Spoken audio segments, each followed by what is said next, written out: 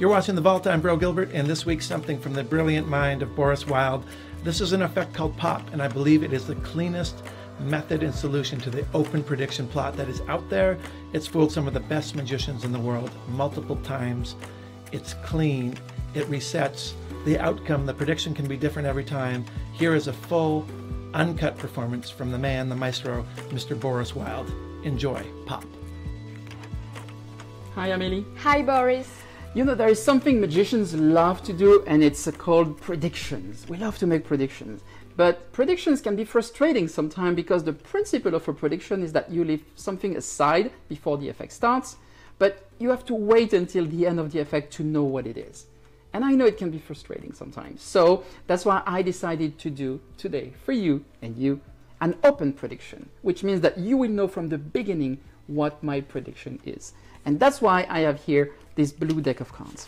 And from this blue deck, I'm going to take one card out, face up, so you will be able to see what it is. So it must be a card that fits you. So, Queen of Hearts might be a little too obvious. So an ace would be a good choice, but you know what?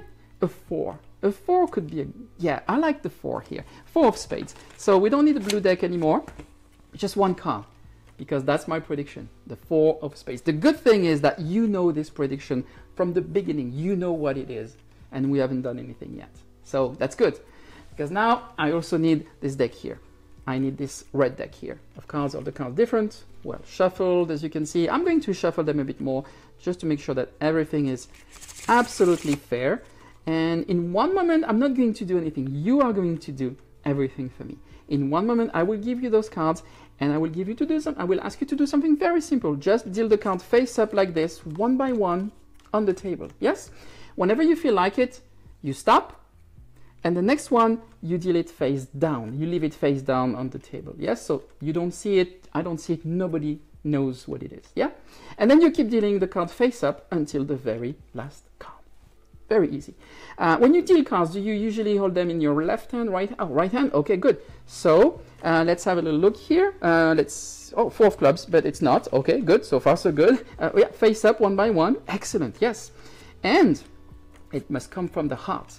Whenever you feel like it, whenever you want to stop, just stop at any time and deal the next card by leaving it face down, so nobody sees it. And you can really stop anytime. It's good because she takes her time. That's good. I like that. She knows. Here, are you sure? You know it's the right moment for you? Okay, good. Leave it face down. Perfect. And keep dealing the card face up. 4 of hearts. That was close. It's a 4, but no. So far, so good. All right. Yeah. Keep dealing the cards face. Oh, 5 of spades. That's very close. Oh, 3 of spades. Oh my God. Okay. Keep dealing. Yes. Keep dealing face up. Whew. I mean, it's really around the 4 of spades, but it's not. So far, so good. Yes, perfect. Yeah, oh, that's the Queen of Hearts. And no. So, yeah. Oh, 4 of diamonds. That's another 4, but no, we're good. And 2 of spades. No. Got a few cards left, only a few cards left. Oh, last card. Turn it slowly for the suspense. And it's... oh, not the 4 of spades. I kind of like that. Yeah.